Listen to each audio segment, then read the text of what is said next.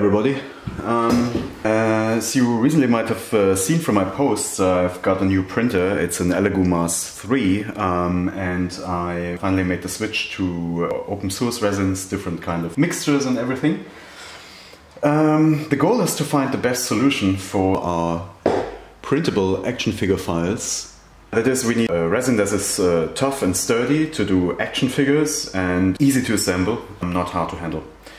So what I've been testing recently, among other resin mixtures, is Resione, I don't know how it's pronounced, I'm calling it Resione M58. And M58 is probably the best resin I've ever seen. In 3 years of 3D printing, I've never encountered anything like this. So the first test was quite amazing concerning the overall properties. The quality of the surfaces. This is what comes directly out of the printer. This is not primed.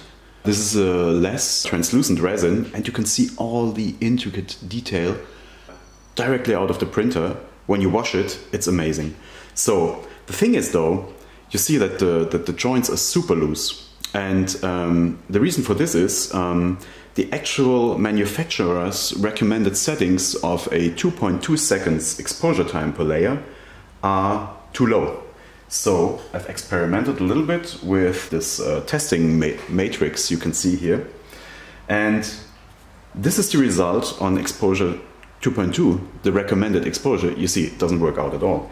Although these printed really nicely, but you can see the fits are off with the joints. It's much too loose. So I went all the way up to an exposure of 5 seconds per layer, which means it's a lot more print time, but the result is nearly perfect. You can see all those small columns here. They all printed absolutely perfectly. This is what you get directly out of the print. I'm washing it in 70% isopropyl. I know most resin manufacturers recommend 99%, but 70% is a bit easier to handle. And then afterwards I cure it at 35 degrees for 20 minutes. So that's the same for all these test prints. Exposure settings of 5 seconds per layer work the best. And now I finally have the results. This is the first print with a 5 seconds layer exposure. And I'm blown away. I'm totally blown away. This is amazing. The joints are super nicely tight. They have a tight fit. It's posable, it's articulate, it works well, wonderfully well. And there is no dusting. That's right, there is no dusting. See how it snaps? Pop. Goes in, doesn't break, perfect fit. It moves wonderfully well. And now, check this out, ball joint. Oh, sorry, camera, where are you? Pop. Okay, didn't hear it, but it was a nice pop feel. So this is amazing. I mean, the joints are so tight at this moment that it's probably going to lose a little bit up over time, but this is perfect. This is exactly what I was looking for. And I think with this quality of tight joints, you can even do little stop motion animations with these figures. So this is perfect. Resione M58 resin. It's only 60 bucks per liter. If you compare it to other resins that give this quality, $60 US per liter, this is a bargain. This is a bargain. What you get, I mean, one of these prints, it's a few cents. It's a few cents to print this.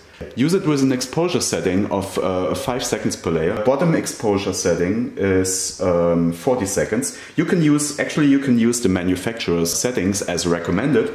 Just before print, when you slice your files, I use Chitubox, but you can also change layer exposure settings on the machine directly. Change your layer exposure to 5 seconds per layer and you're good to go.